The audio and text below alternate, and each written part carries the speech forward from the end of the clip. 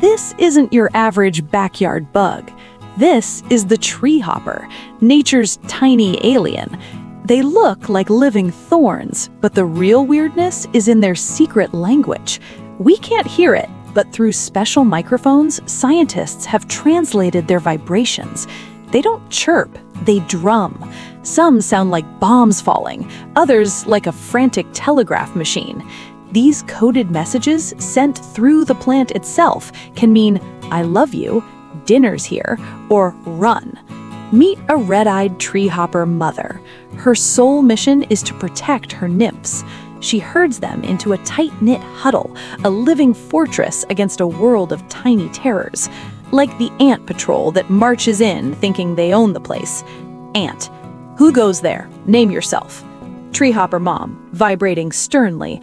I am a very prickly problem. Back off. The ants, unimpressed, get the message. This bug means business, for now. But treehopper defense has its limits. Enter the nightmare, the assassin bug. It's all sharp mouthparts and sticky, grabby legs. It moves with chilling purpose toward the helpless nymphs. The mother treehopper is hopelessly outmatched. In a moment of dark comedy, she seems to bargain. Look, you can have the kids, but you absolutely cannot eat me. A stunning display of maternal sacrifice, with a 99% discount. Just as all seems lost, the mother's secret plan kicks in. She wasn't surrendering, she was stalling. Her backup? A squadron of fierce fuzzy bees that crash land onto the scene like tiny angry helicopters. Bee.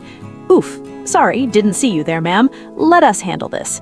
The assassin bug takes one look at this buzzing air force and nopes out immediately. The family is saved. But in the insect world, nothing is free. Safety comes with a bill. As the bees gently, scratch the backs of the baby treehoppers, the nymphs secrete tiny glistening drops of a super sweet liquid. It's the ultimate protection racket. The bees get a delicious, energizing snack, and the treehoppers get to live another day. It's a wild, weird, and wonderful deal. It proves that in the jungle, it's not just about being tough, it's about having the right, terrifying friends on speed dial.